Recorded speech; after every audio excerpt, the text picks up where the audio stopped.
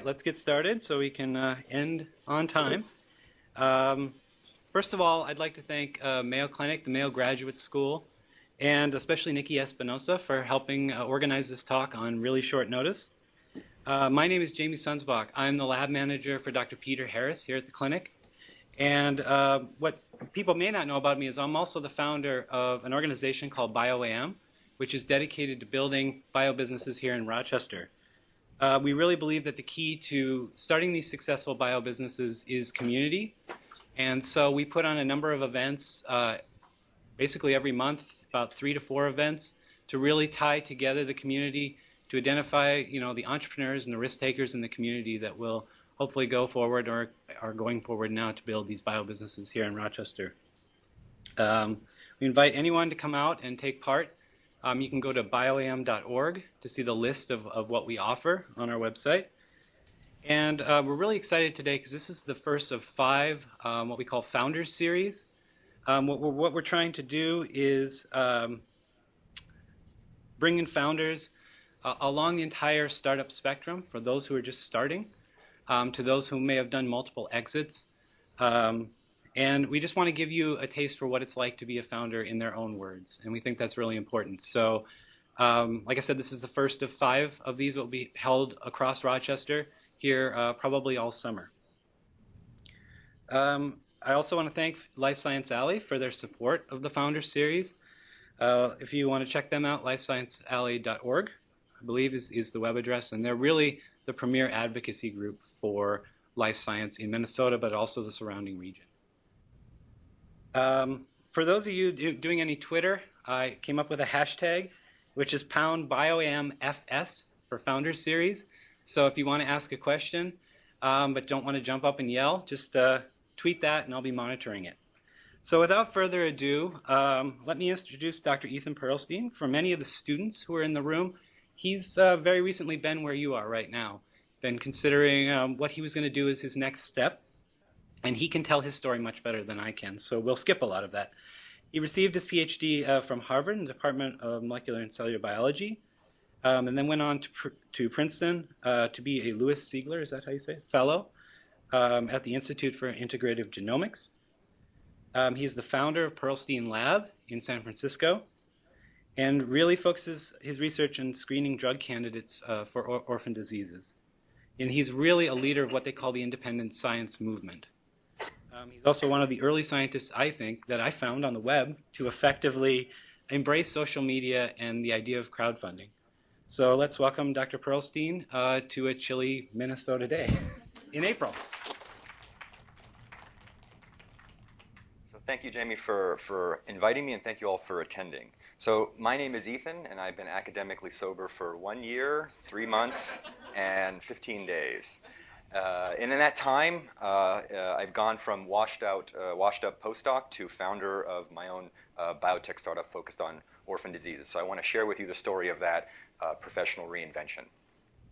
You can find out more about Perlstein Lab at our website. You can email us there, and you can, if you're Twitter savvy or Twitter literate, you can find us at Perlstein Lab.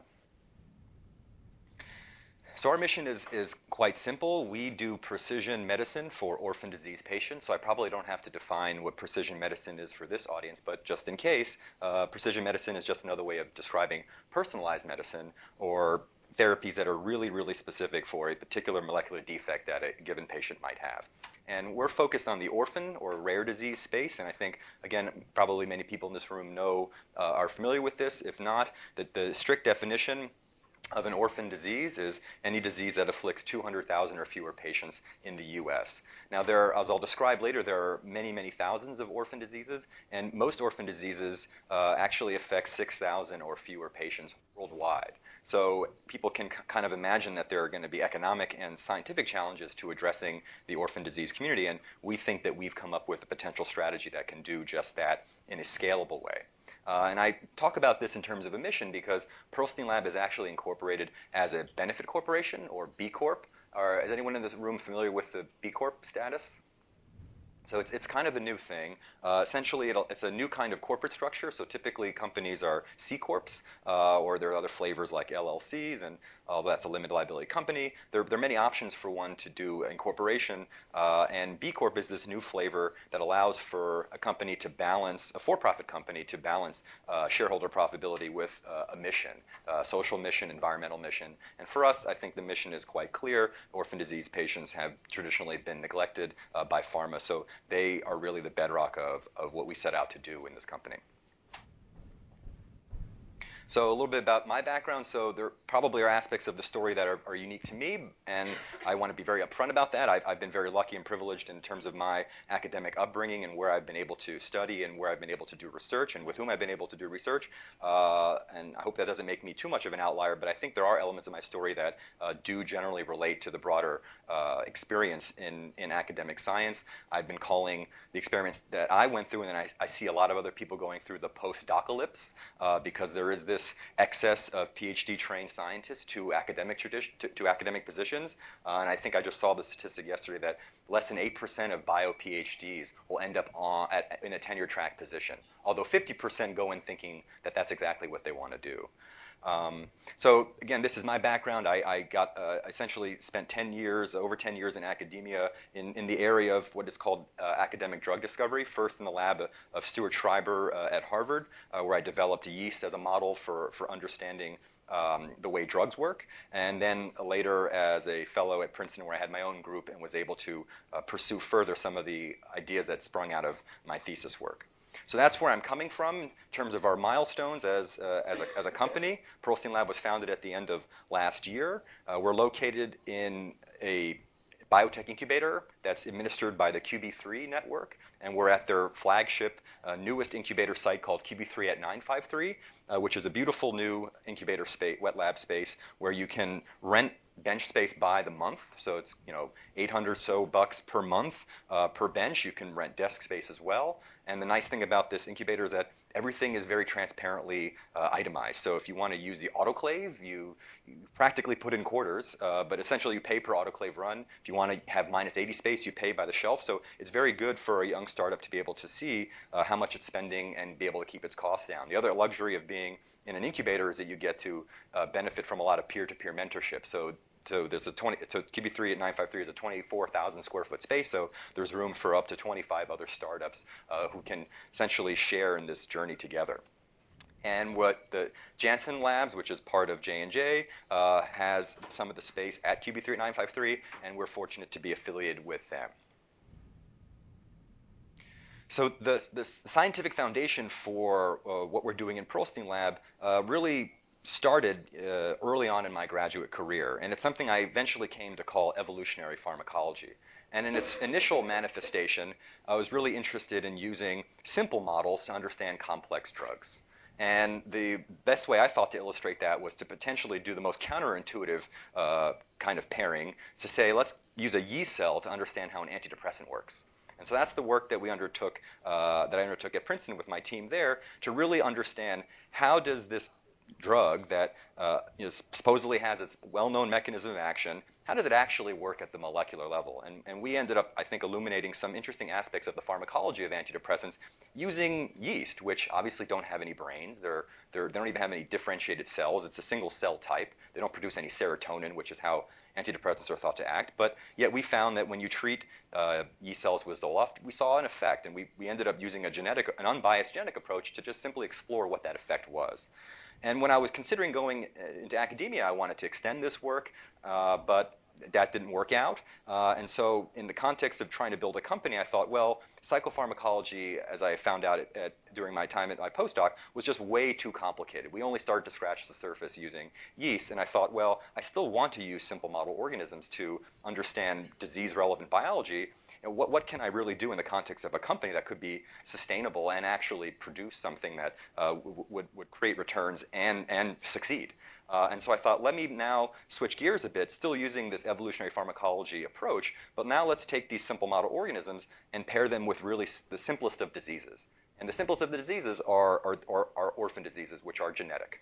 And most orphan diseases actually, or many orphan diseases, I should say, are really caused by sometimes a single broken gene.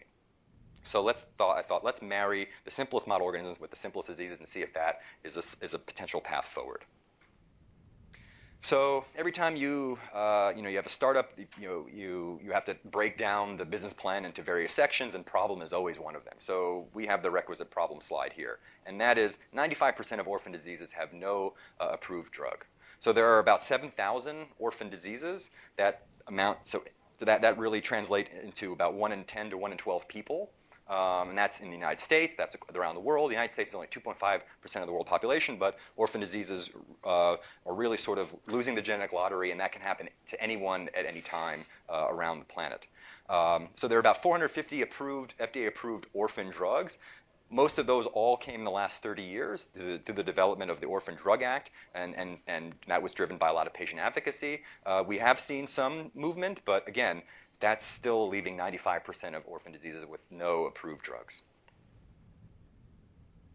Now, that innovation deficit actually goes much deeper than that, and it's something that has been referred to colloquially by some as Aram's law. So people with good pattern recognition skills will see that Aram's law is actually Moore's law backwards.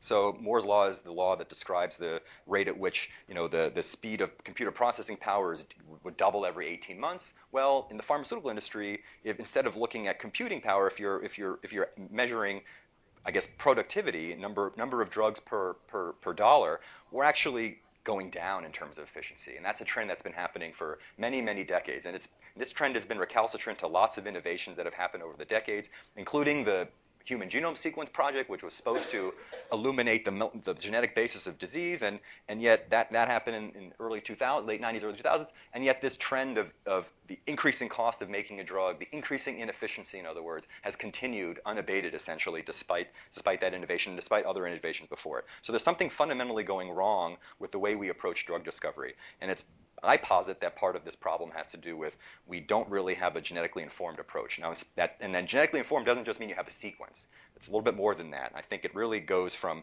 sequence to having some kind of a good model organism. And that's why I'm going to come back to this idea that using simple model organisms is going to be, I think, a really powerful way to potentially invert this curve. So our solution is a patient-centered approach, and this infographic, I think, summarizes what we're trying to achieve.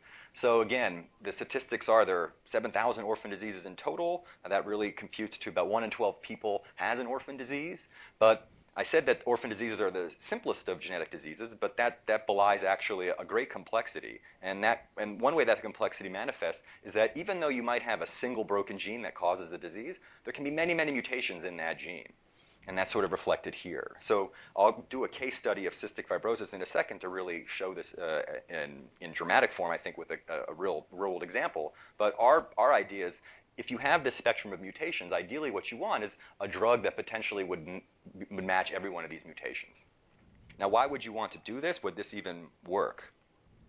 As I said, there's an example already out there from a rare disease where this kind of a precision/personalized, really patient mutation matched approach not only works, but I think is the path going forward. So are people familiar with this drug called Kalydeco? Anybody in this room? So this is a drug that's developed by Vertex in collaboration with a lot of money actually from the Cystic Fibrosis Foundation. And this Kalydeco was approved in early 2012, and it's really a wonder drug. And it really is an example of a drug that works in a patient mutation specific way. So patients who have this particular mutation in their gene called CFTR, which is responsible for cystic fibrosis, our dear leader at NIH, Francis Collins, was part of the group in 1989 that originally cloned CFTR as the causal gene for cystic fibrosis. This mutation, G551D, is present in 4 to 5% of cystic fibrosis patients worldwide. And that is often called the Celtic allele because it's enriched in people coming from Welsh background. And this drug Kalydeco works in such a way where it specifically alleviates this particular defect caused by this one mutation. Now, actually, recently, FDA sort of expanded the purview of Kalydeco to include about 8 other mutations, but it still leaves over 90% of cystic fibrosis patients with no effective therapy. And the real sense of the complexity comes from the fact that, yes, CFTR is one gene that causes CFTR, but or causes cystic fibrosis, but there are 1,600 mutations described in the cystic fibrosis CFTR gene. And now you don't probably need a drug for every. You don't need 1,600 drugs, is what I'm trying to say. You probably need, we don't know what the real number is, but you probably don't need 1,600 drugs. But you're going to need some amount of drugs that correspond to all those mechanistic classes. And it's what is shown here in this diagram, which I borrowed from Johns Hopkins, is that you have multiple classes of defect. So some of the mutations, some of those 1,600 mutations, they tend to affect the ability of the CFTR protein to fold correctly, in which case it never even makes it to the surface, and so that presents one kind of loss of function. But there are other of those mutations where, okay, it's maybe not as severe a mutation. So the CFTR, this chloride channel, does make it to the cell surface, but it's lesioned in some way and it doesn't work. But maybe only one of its functions is affected, the other ones are not. So in the case of Kalydeco, you're really talking about fixing this one particular defect that has to do with how the CFTR channel opens or how it's responsive to signals and therefore opens. So I think this presents a path for how one could create personalized drugs. Now the only problem is, how can you do this in a way where you can cover the entire mutation space in one go? The story of this was sort of a serendipitous understanding of how this particular mutation worked, and that led to drug development in that area. But how would you go about doing this where you could, from the very outset, have patient-matched mutations going forward? Because now what Vertex is doing is essentially going back and trying to fill in all that 95% with other compounds that are similar to this that can respond to where these other mutations would be responsive. So a little bit about the market here. Again, 1 in 12 people has an orphan disease. So in the United States, that's somewhere up to 30 million orphan disease patients in total. Now, how is that market broken down? 80% of the 7,000 orphan diseases are genetic in origin, and of those, you see that about half are caused by a single broken gene. So of that half that's caused by a single broken gene, of those 3,000, 1,500 are known at a gene level, and that's typified by the cystic fibrosis case. So there's about 1,500 diseases that are very similar in sort of genetic nature and inheritance, like cystic fibrosis. Now there's an equal number of another 1,500 that show the same pattern. If you were to look at pedigrees and look at multi-generational families, you would see, if you were an astute geneticist, you would conclude, based on the inheritance pattern, this is likely to be a Mendelian or single gene disease. But we just don't know yet what that gene is.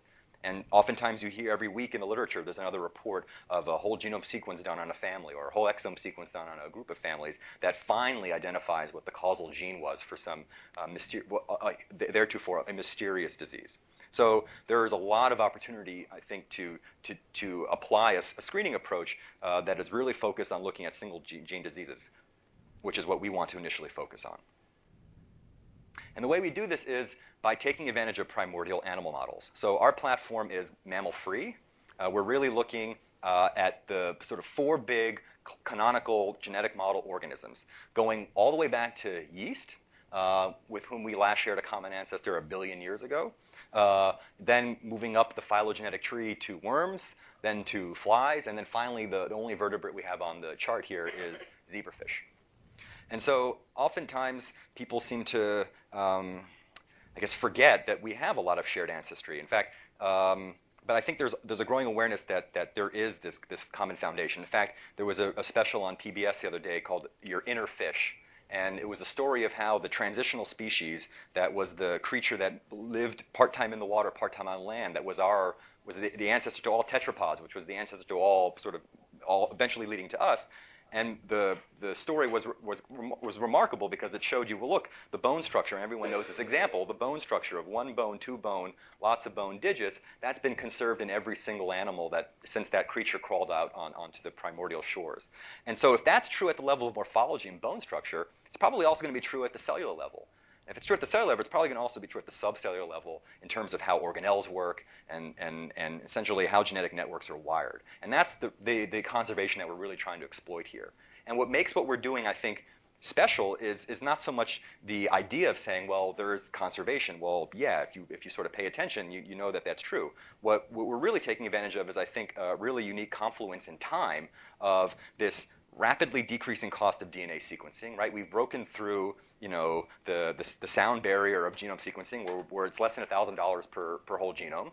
Technically, that's what Illumina says, although I'm sure with the all-in analysis cost, it's still going to be more than $1,000. But you now have this ability to get genome sequence, get the actual specific mutation that a patient might have, and that's coupled with this renaissance, really, in genome editing, the ability now to take a genome and specifically introduce a particular mutation. So what we can really do is say, take a mutation, and ideally the way this would work is you would just get a mutation straight off the ticker of a genome sequence analysis, and then be able to use genome editing to put that into a model organism so that you would have a patient would have their own personalized yeast, their own personalized worm, their own personalized fly, their own personalized fish. And then you could do drug discovery screening on those model organisms. Now this only works if the disease-causing gene is conserved. Now it's not always going to be the case, but I think more often than not it is going to be the case. And we're going to be focusing on diseases where that is absolutely the case.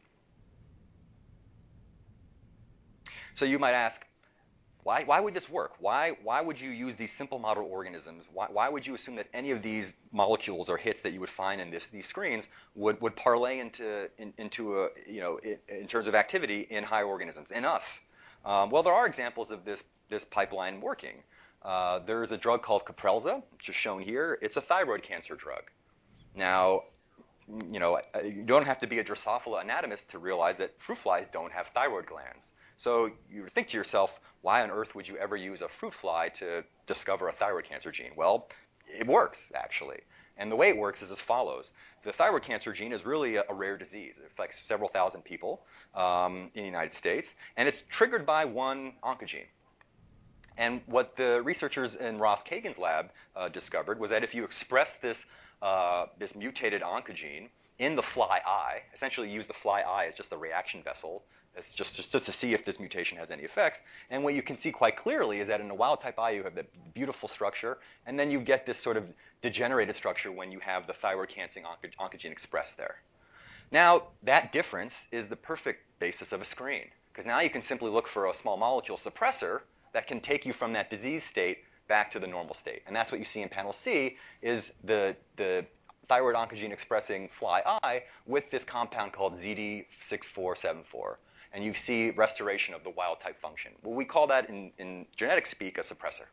And a suppressor can be a genetic suppressor, another gene that you mutate that can essentially suppress the effects of that first mutation, or that suppressor can be a chemical. And that's what you see here. And even at the substructural level, you can see that you're really restoring the structure and therefore the sort of wild-type function of the fly eye. And ZD6474 is Perlstein. So this was work that was done, the original work was done almost 10 years ago.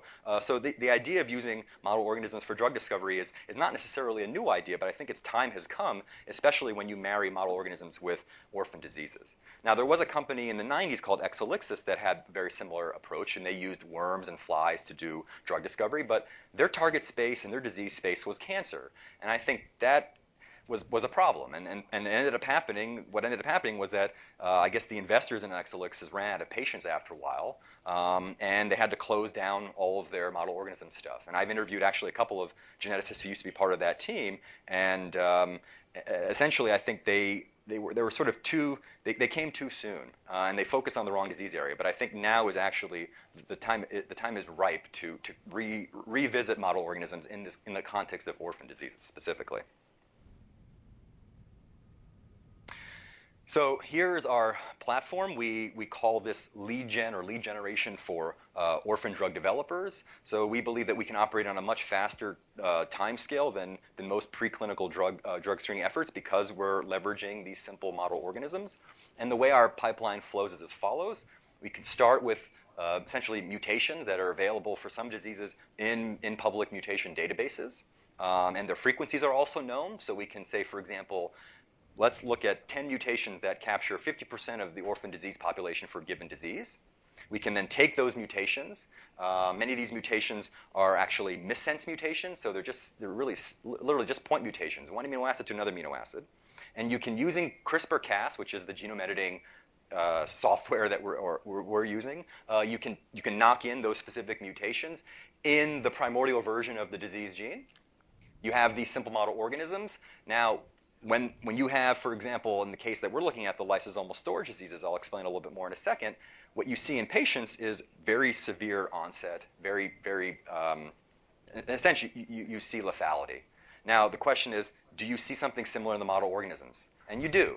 So when you introduce, in the case that we're going to be looking at Niemann-Pick type C, when you introduce point mutations that cause Niemann-Pick type C in patients into flies, into worms, those critters are sick. They arrest developmentally as embryos. So you can use that, just like you can use the diseased eye as the basis of a screen to find a suppressor that makes the whole organism grow. This was just looking at a particular part of the organism, and again, it was kind of a Frankenstein approach. Flies don't have thyroids. You're using the fly eye as just substrate to do the screening because you really don't have any other tissue to do it in. In the case of some of these orphan diseases where the phenotype in patients is death, you can essentially see that same phenotype in the model organisms, and so you see a really nice kind of correspondence that's comforting, and then again that becomes the basis of a screen that you can conduct in high throughput rapidly in sort of multi-well format. Again, the readout is start off with developmentally delayed or arrested embryo, end result a living adult organism. You can then take those hits and then validate them in patient-derived cells, looking specifically at clinically relevant biomarkers. So in this case, it's sort of a 1-2 punch where the first punch is using these personalized disease models, and then you validate or sanity check those hits in patient-derived cells. And then we do this, obviously, with traditional approaches of lead optimization and medchem to improve potency, to improve efficiency. And ideally, we would find that for, let's say, 10 different mutations that we knocked in our modeling, that we may find up to 10 different specific sets of drug candidates that are specifically paired to those mutations. It may not be actually 1-to-1. It may be that those 10 different mutations actually collapse into 3 effective classes, and so we're really going to find 3 clusters of suppressor compounds. We don't really know what's going to happen. Only way you can determine this is empirically. That's what we're setting out to do. And again, we think we can achieve this on a much more rapid time frame than most preclinical drug development or most preclinical drug discovery programs because we're relying on these fast-growing organisms, and yet we're still getting a whole organism readout. So let's look a little bit more carefully at the disease area that we're really focused on. When I was a postdoc, we were studying lysosomal processes because that's just we started to explore how Zoloft was working in yeast cells. That ended up just leading to lysosomal processes. That's just the way unbiased genetic screens work. And so when approaching the orphan disease space, it's an enormous space. Where to begin? I thought, let's begin with in an area of biology where I have some understanding and some grounding. So we're looking at lysosomal storage diseases. There are 50 of these lysosomal storage diseases. Almost all of them are autosomal recessive. So these diseases arise when you have 2 heterozygous, 2 carrier parents, and 25% of their offspring statistically will end up being homozygous for this mutation, and they have disease. And now, lysosomal storage diseases in total are estimated to afflict over 1 million patients worldwide. And here's where the complexity comes in. Each lysosomal storage disease gene is caused by at least 50 different mutations. That's at least what we see in the databases, and we know that that's an undercount. And we also know that it's actually more complex than that because you can get this other phenomenon called compound heterozygosity. You don't always get the same mutation from mom and dad. Now, sometimes you do, but sometimes you don't. That adds another layer of potential complexity to the orphan disease, to an orphan disease puzzle. Now, what you're seeing here is the distribution of lysosomal storage disease genes across these primordial organisms. So I said there are 49 lysosomal storage diseases. 47 of them can be modeled in the 4 organisms we're talking about. Only 2 of them can't be modeled in these organisms. In other words, only 2 of the lysosomal storage disease genes are mammal-specific. So we don't have 100% coverage, but 47 out of 49 ain't bad. And here's how it looks if you're talking about individual organism by organism. Yeast are sort of, as you might expect, they're our most distant ancestors. They're our most distant cousins, I should say. And we can only really model 3 orphan disease genes in yeast. Now, you add worms, you get another dozen. You add flies, you can see, and then finally, all the way on the other side, these are the diseases that you can only model in fish. So our approach will initially be focusing on this cluster of diseases where you can model them in multiple organisms. Now, we're looking specifically at Niemann-Pick type C because, as one of our first diseases because there's been extra de-risking done in that area. So academic groups have already actually published on NPC worms, NPC flies, NPC yeast, NPC fish, and documented that you have growth defects and that you also have clinically relevant biomarkers. NPC is often associated with an increase in an aberrant increase in cholesterol. You can stain for this, and turns out when you introduce Niemann-Pick type C mutations, in fact, well, they really did is actually just introduce null mutations. They didn't really do it in a patient-specific mutation way because these models were done over 10 years ago before genome editing was really available.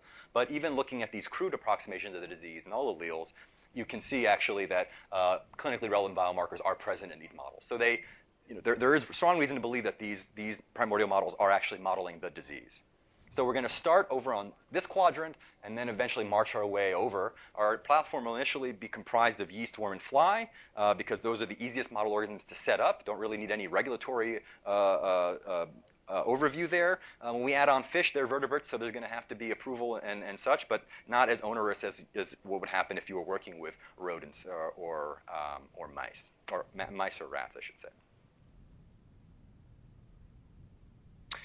And this is a little bit about how we're structured as a company. So there's me. For the longest time, it was sort of a one-person startup, but we recently closed a Series A round and now have a core team in place. And our team is very lean and mean, and so there are 2 PhD-level scientists. First scientist was a postdoc at Berkeley, and she did her thesis work actually in gene therapy, did a detour in synthetic biology, but has now decided to return to the therapeutic space. Our second scientist is a model organism geneticist, a postdoc from a fly lab.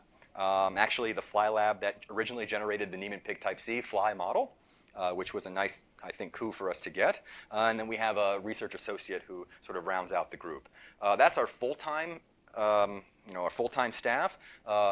We rely on contractors to do some things that we cannot physically do or cannot afford to do ourselves. And I really, really, really highlight here Science Exchange, which is a startup based in Palo Alto that serves as an online marketplace for matching people who want experiments and people who can provide experiments. And the people who want experiments could be a startup, could be an individual lab, who could be a citizen scientist. The people who are providing the experiments, core facilities, contract research organizations, potentially even freelance postdocs if they could get lab space somewhere and do the experiment for you. And Science Exchange provides this marketplace where the two can meet.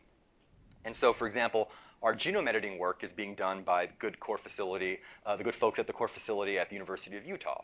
And that was facilitated through Science Exchange. Happy Labs is an example of a virtual lab manager that allows us to sort of offload some of the tasks, some of the drudgery, and some of the other tasks involved with putting together a lab, which are absolutely essential, but better done by the experts at Happy Labs who have made a startup out of this to let the scientists do the science, and they take care of the ordering and the negotiation and all that other stuff. And then to empower me as a web developer that has made our website. And I've been really fortunate along the way to have a lot of advisors who have helped in this journey, including Linda Avey, who was co-founder of 23andMe, who was a really early supporter of mine, and provided a lot of inspiration and input in terms of entrepreneurship. And other people are mentioned here. All of them, I should say, I met on Twitter. Through interacting with various communities. So that's one big plug for Twitter, and I will plug, I don't make any commission from that, but I tell you that I'm a really big endorser of social media, especially Twitter. And so I want to sort of just conclude and then open up for questions, which I'm really, what I really want to do is get questions and feedback. I want to hopefully have inspired you to come with me and join me on an orphan disease moonshot. There's 7,000 of these diseases. 95% have no drugs, so this is completely virgin territory. If you're interested in solving orphan disease puzzles that have as their outcome not a paper but a potential therapy, then please come talk to me. So again, thank you for your attention and really looking forward to questions.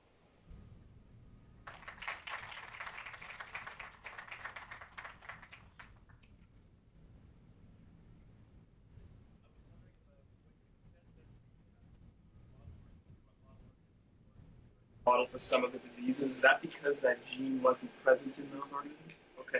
Are there any cases where when you introduce the mutation in the gene, you don't get a phenotype that you... That's a great question. So part of the answer is we don't know. So if you look at a lot of the, you do a literature search, for example, to see how many people have even bothered to model any of these diseases, say in flies or worms, you just come up blank. So it means one of two things. Either someone tried it, there was no phenotype, it was a negative result, never got published. So either we have to reinvent that ourselves to determine that, or no one's ever bothered to even look. And my impression is that it's probably more the latter than the former.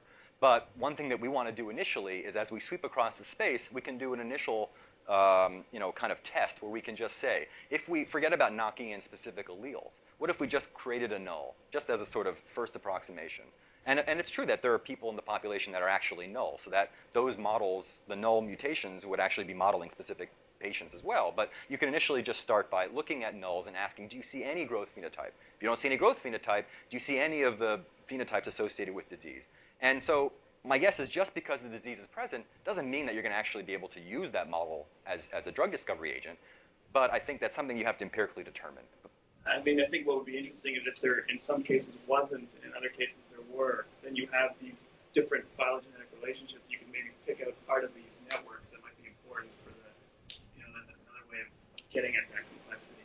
Absolutely. And I think what the approach that we want to take is to sort of look at the lysosomal storage diseases as a group. Because it turns out that in some cases, for example, with Sandhoff disease and Tay-Sachs, it's actually, these are two diseases, but you get Sandhoff if you get subunit, the first one subunit of the enzyme mutated, and you get Tay-Sachs if you get the other subunit. So, and when you really map out these networks in terms of sphingolipid metabolism, cholesterol metabolism, it turns out that they are all sort of probably more related to each other than they are to other diseases. So another reason to do these en masse together is that when you start to learn about one, you're going to get some spillover effect. But I totally agree that doing them together, you're going to find potentially some interesting relationships.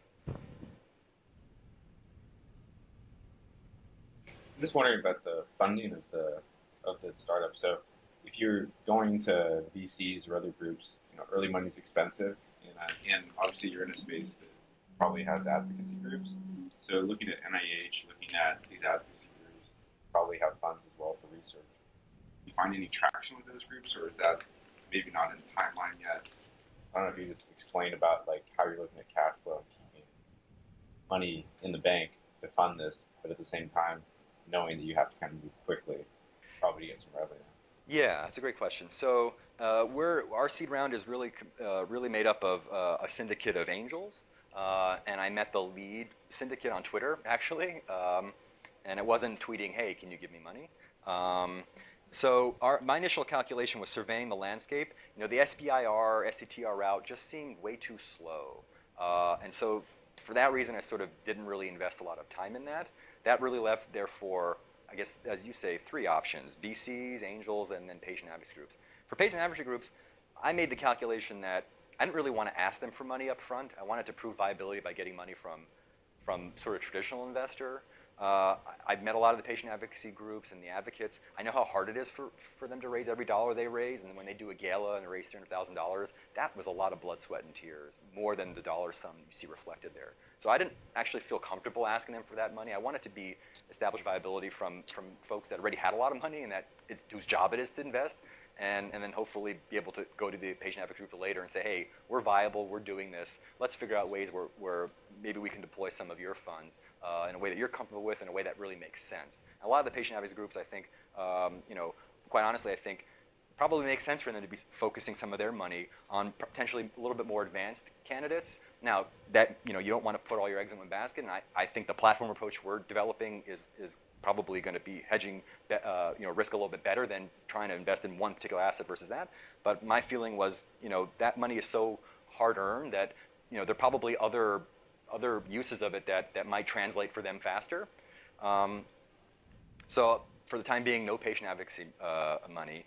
In terms of VCs versus angels, I sort of did the VC circuit a bit, and the response I got was not terribly encouraging, to be honest.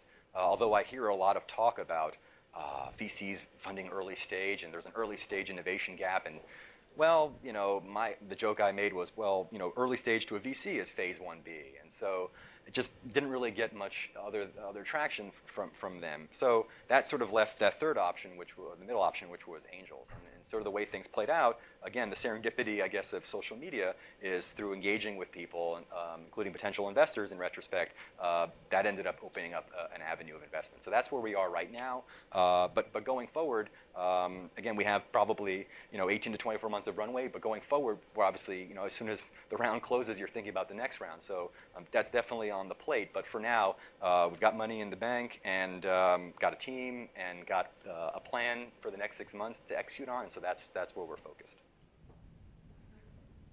Thanks a lot for coming to Rochester, Minnesota. I have, I think, a related question. And I'm also a big fan of Twitter because I was at South by Southwest where you were speaking, and I reached out to you via Twitter and connected you to Jamie. So it happened to be that you were in Minnesota around this time. So agree on the Twitter thing. It's pretty amazing.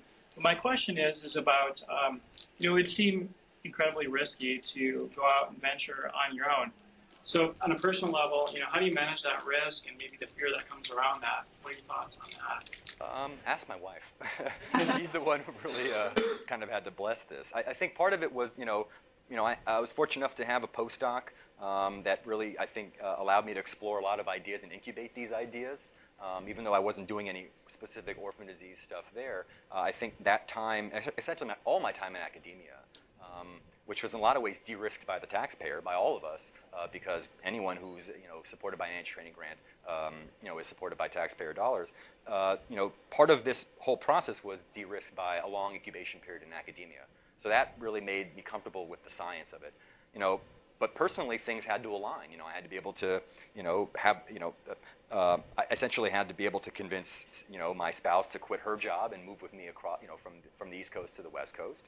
And I know, we don't have kids yet, so that made things easier. So I know that there are certain personal, there are things about my biography that are unique to me and probably allowed me to do this. But I think there are other things that are not terribly unique and that are common to others. So, for me at least, I was fortunate enough to be in a position where I could sort of take this chance, and it seems to have paid off, which I'm really happy about.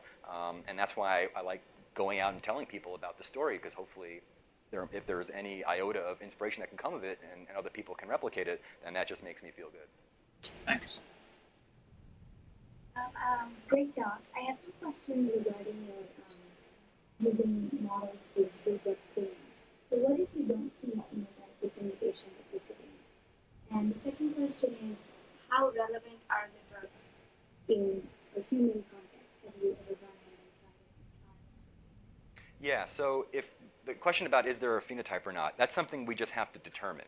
So empirically. So that's why we're starting with the diseases where we already have some evidence from the literature, from other academic groups that have already shown that there are clear growth-related phenotypes that are going to be the basis for the suppressor screen that we want to do. So in that way, we're hopefully initially starting in places where there are phenotypes and we can move forward.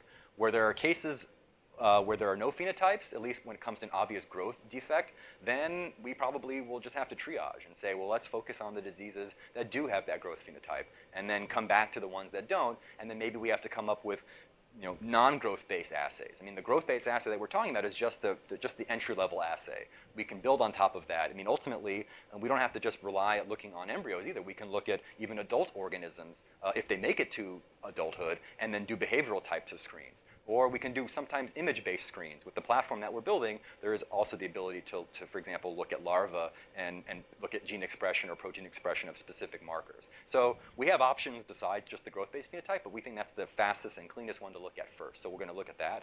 The second question about do molecules, how often do hits from these primordial animal model screens, jump the phylogenetic distance all the way back to people? Now, the proof is in the pudding. Here's an example. It's just one, but here's an example where you do see the jump. And in fact, ZD6474 is this exact same molecule. So I think you probably ideally would want to do medchem and other things and improve the molecule. But there are examples of molecules that without any alteration can simply make that jump. And that's something I also figured out in my thesis work, where we initially started off with a yeast-based screen, where we were looking for chemical modifiers that affected the response of yeast to the compound called rapamycin. Rapamycin is a well-known drug, also a well-known probe used in biological studies of certain pathways. And if you give yeast rapamycin, their growth arrests. Then you can look for compounds that either suppress that or enhance that if you give it sort of a sweet spot IC50 dose. So I did that kind of a screen in graduate school, found a number of compounds, and those compounds, unadulterated, went straight to a fly assay, or I should say a Huntington model in flies, because we had this idea that rapamycin induces autophagy or autophagy. So enhancers of rapamycin, we reason, could by themselves potentially induce autophagy. To test that, and its medical relevance would be in a proteinopathy where you might want to increase autophagy to alleviate the burden of a misfolded or aggregated protein.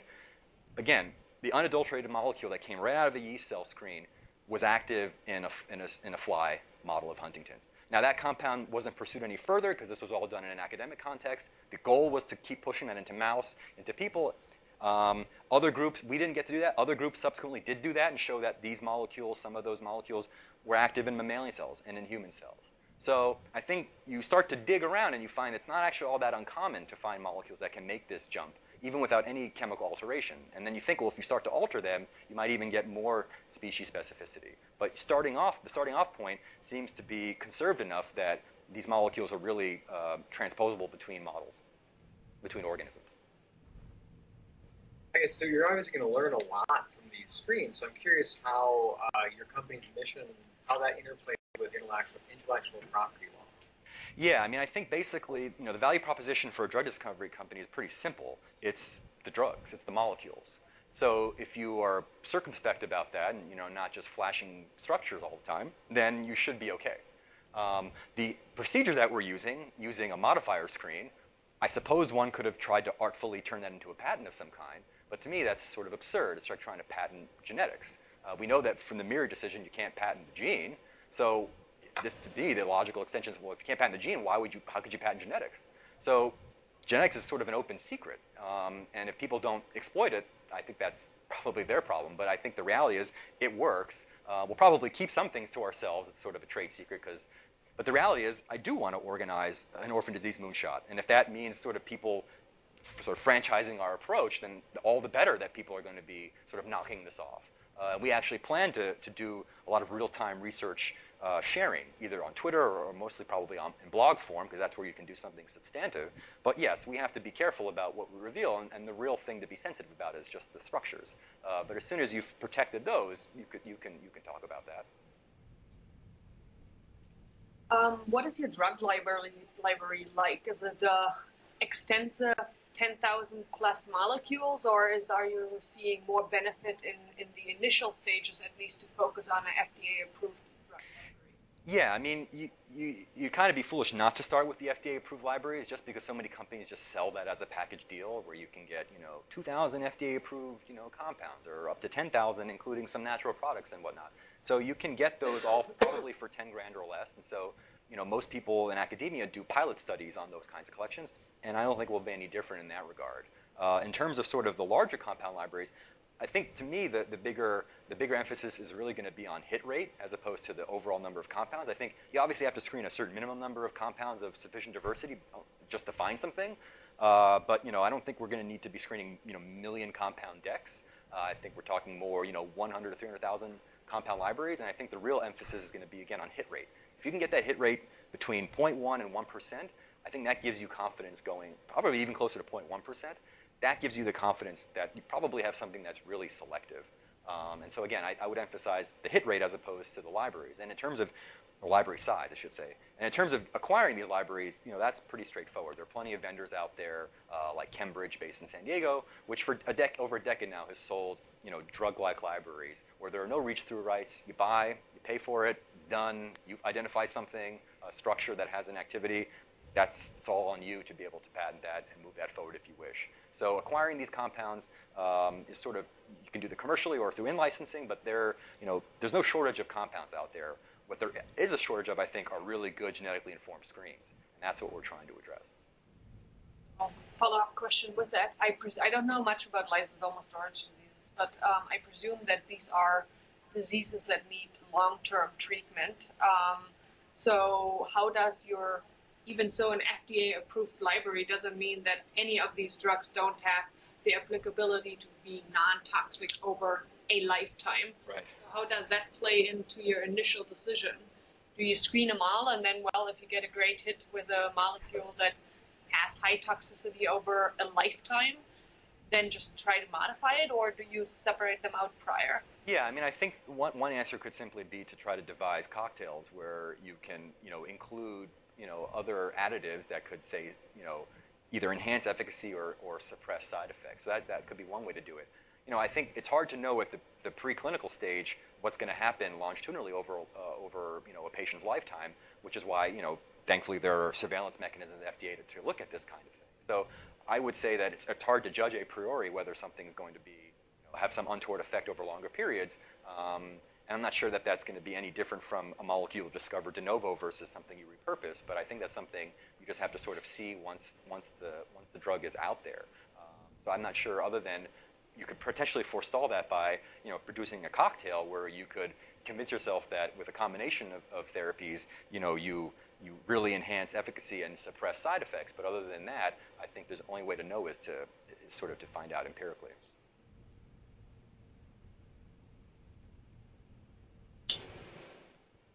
I am not a scientist. I'm in administration, and I'm curious from your perspective. I mean, you're in front of a bunch of students here. What are the characteristics and skills that they need to take with them when they leave here to enter that job market and this, a lot of alternative funding options available? What do they need? So for the longest time, I never had any other email address than a .edu address. I think my first email address, first I basically borrowed my dad's email address in high school. And then as soon as I got to college, I had a .edu address and had one basically until the end of 2012. And then I finally got a Gmail address. And that was like one of the scariest parts of this transition because I thought, I'm not affiliated with anybody anymore. It's just me. But I think that that's kind of the first step you have to take. And that's another reason why I really embrace Twitter because it's me. And I don't get the comfort or notoriety of an affiliation. It's all just me. And so I'm not saying that to be like, oh, I'm, in a narcissistic way. It's just a reality, right? And so that's another reason why I think blogging and creating a really nice website is one of the first steps, to do if you're deciding to potentially, leave academia, because you have to create your affiliation for yourself. You have to create a brand. So I think in that a lot of people may be scared of that. There might be some prejudices even from academia about branding and marketing and other such things. But I think the reality is, we live in a loud, noisy, confusing world, and things get simplified when you see that someone's from the Mayo Clinic or someone's from this place. But musicians, writers, and others have proven that by their name alone, they can sort of rise out from the crowd, and that's why I like to call the movement indie science in some ways, because it's borrowing from what writers and musicians and artists and increasingly journalists and others are starting to do. And even I think there's a strong parallel between academia and journalism in terms of very similar kinds of gatekeeper sort of structures, and then we're seeing increasing number of journalists go indie and be outside of their whatever label they were. So I think that the biggest piece of advice I would have is, if you're considering leaving the fold, leaving academia, you do have to worry about your brand. But there are so many tools available, like Twitter, like a blog, that allow you to define yourself. You mentioned your blog for your lab. Are you able to use that as a source of funding at all? Advertisers. That's interesting. It's a good question. I mean, I probably would shy away from an ad model, but what I am actually quite inspired by is there's a guy named Andrew Sullivan. I'm not sure if people are familiar. He's a blogger. Used to be at The Atlantic and then Daily Beast. Essentially, he's a sort of political, cultural commentator. Had been affiliated with some out for another for a while. And then last year, he went indie and essentially decided to use a kind of freemium model where, essentially said, okay, for $19.95 a month, or $19.95 a year, you can have full access to the site. If you don't, you just get snippets here and there, or you like New York Times, you read 10 articles in a month and then you're done. So, we're building a drug discovery company, not a social media company, but I do think there has to be a social media and outreach component to it. So I don't know exactly how to monetize or whether to even monetize the blog itself, but it's definitely something to consider. But I would probably shy away from an ad model. But I think, like Andrew Sullivan and others are showing, there are other ways that you can create really good content and get people to pay for it. So are you guys interested in publishing at all? Yeah, so I am interested in publishing for sure. I only would say that we will never, ever, ever publish in a non-open access journal. I make that commitment here, so if I break that, you can come find me and beat me up. But I think the currency we're dealing with is real currency, fiat currency, I guess, as opposed to the currency of papers. So there's not an immediate, publisher perish ethos that we're living and dying by. But I think once we have stories to tell that are complete, and essentially the lawyer's like, yeah, you can do that, you can publish it, then by all means we're going to be looking to put the data out there. But I would say that we're going to have a way more emphasis and way more interest in trying to divulge and talk about our process to the extent that's reasonable within the company framework in real time, as opposed to in a publication form. Because everyone knows that when you publish something, you did that work 2 years before that. You spent 3 to 6 months in review. By the time it's out there, you're like, my God, thank God this thing's out of here. We don't really want to have that attitude. We want to be able to do publishing where it's appropriate. But the real emphasis, I think, is going to be more on real time talking about research, and that would be through a medium like a blog or even Twitter. Just a quick follow-up, just curiosity, because I do a lot of gene editing stuff. So do you have any QC on following up that your phenotype is linked specifically to your alleles that you're generating? Yeah, so we're making sure that we do some backcrossing and some other sort of sanity checks. We know based on sort of the way you do CRISPR-Cas that there are predictions as to what likely offsites are to be. We can go after them, sort of traditional Sanger sequencing, to make sure that we haven't introduced mutations that we in place that we don't like. I actually would love to be able to do like a whole genome sequence to really say, hey, did we edit this thing in one spot? I think, though, the reality is a combination of backcrossing and some strategic sort of off-target validation would probably assure us that the phenotype is really linked to mutation. More question. I'm in a fish lab, so do you have any fish model that you're actually using right now? So the fish part is logistically hardest to integrate. We're at this incubator, which is awesome, and we can set up, yeast, worm, and fly. There's tissue culture rooms, but there are no aquaria. And so we have to think about that more carefully about how to set that system up, and we're probably going to have to partner with a academic core facility to basically house and maintain the fish. But check back in about 6 to 9 months. I think we'll be ready to move on to zebrafish. In terms of phenotyping, are you, once you generate a knockout that, I guess, is modeling one of these diseases, if you run into issues or challenges that you can address locally, are you farming out the phenotyping to other labs or other collaborations? Is that part of your model, I guess? Potentially. I mean, as I say, I think we're going to go through a checklist, and starting off with the entry-level phenotype of a growth defect. If we can say that that's there, great. Let's run with that. If that's not there, we'll probably have a few other things that we'll look for, especially many of these lysosomal storage diseases have been pretty well characterized biologically, so there are other phenotypes and biomarkers potentially that we... Your conference is scheduled to end in 2 minutes. But effectively, I think we'll try to do the phenotyping ourselves unless it's something that's a real tough nut to crack, and then I could potentially see doing stuff through a collaboration. But I think the idea is that we want to try to do most of this, the model organism stuff, we really want that to be our core competence. So I would be inclined to say we would try to pursue the phenotyping ourselves, but I'll never say never. So another question, just in terms of modeling and more distant related model organisms, so is your process if a gene or an ortholog exists in those, you're going to kind of move it up the pipeline from yeast to C. elegans to Drosophila to zebrafish? And if so, at what point, so if you didn't see activity early on, right, but you didn't see it, say, in a vertebrate like zebrafish, how would that kind of change your how you prioritize compounds? Yeah, that's a great question. I mean, one way that I've been thinking about it, and it doesn't have to be correct, is that you might imagine this sort of progressive validation where you're going up in phylogenetic complexity, approaching humans, and you're seeing that this molecule keeps doing what it's supposed to doing between the organisms.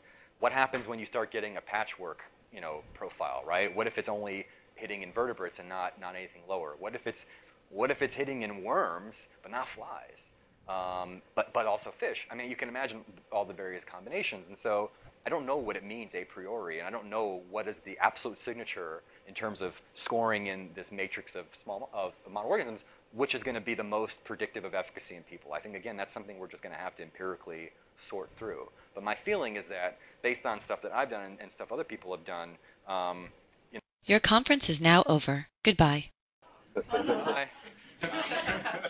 Yeah, I think most